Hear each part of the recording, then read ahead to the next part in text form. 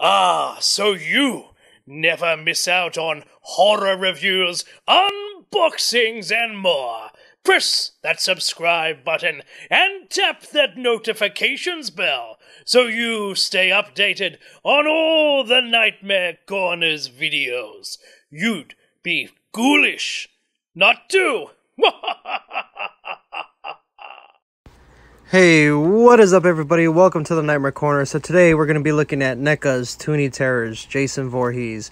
As always, we start with the box, and of course this awesome Jason slasher camp killer is in front of the movie theater, as always is with Toony Terrors.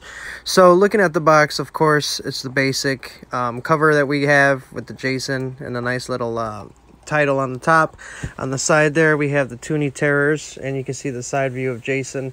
And of course on the back, as you can see, like all the other Toony Terrors have a backdrop and a back scene for them, and we have like a spooky forest or spooky camp, spooky trees, whatever you like to call it. Very cool, nice little cutout that you can cut out and stick behind your awesome Toony Terror figure. And of course on the other side, same thing as the other one, Toony Terrors. And back to the front where we can see the awesome Jason right there. So very cool to actually have this. This is one that I got for my birthday, along with the Pennywise, and I got another Freddy Krueger as well. So very excited. So let's do what we always do after we look at the box. We're going to take this bad boy out and we're going to check him out and get a closer look. Stick around. Alright everybody, so here we go. We got Jason from Toony Terrors outside of his box. So looking really close at this guy, let me get the focus. I gotta say, this is probably one of the best ones that they've come out with so far. Just the detailing in the mask right there is pretty awesome. I love how they have the angry eyes going on, the paint job, the blackness in the eyes, all really cool. And then if you look at the clothing, you got the typical cartoony rip and tear, and the way the hand is just reminds me of some of those goofier monsters from the Scooby-Doo cartoons, which is really cool. He is easy to stand, but when I put him on here to, you know, in the videos where it spins around, I put him on one of the NECA stands to help him just stand a little bit easier. One thing that I do like too is, again, with the blade, just how Freddy's glove is. You have the nice little shine or glisten up on the blade. Let me turn this on real quick. There we go. I just love the cartoony aspect of these figures. Here you go with the ripped sleeve and the arm. Nice long goofy arms to go with Jason, along with his hands, all the way down to his boots.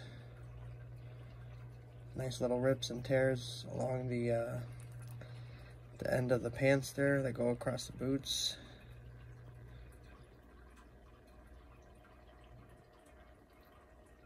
And I like how they did like the creases on the jacket. Very cool. Taking a little bit closer at the head. You see the little details there. Wrinkles in the skin. Nice little straps right there, all right there. Very cool piece. Like I said, probably one of the best ones that I've seen so far. As far as like the detailing, like, I don't know, it's just the Jason mask that's really cool to me. So like I said, I love the whole like little kind of cartoony angry eyes right there. Pretty cool. Pretty cool figure, definitely recommend. And then of course, like I said, going back to like the long goofy arms. Nice little cartoony look for this figure.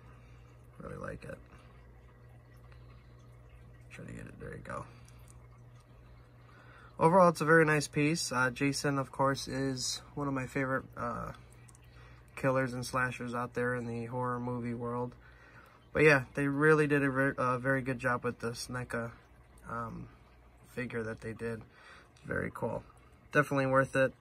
You know, like I said too, it goes with the stand, so it's pretty cool. Help them stand up if you guys are going to put them on shelving or anything else like that. But yeah, overall, it's a really good figure.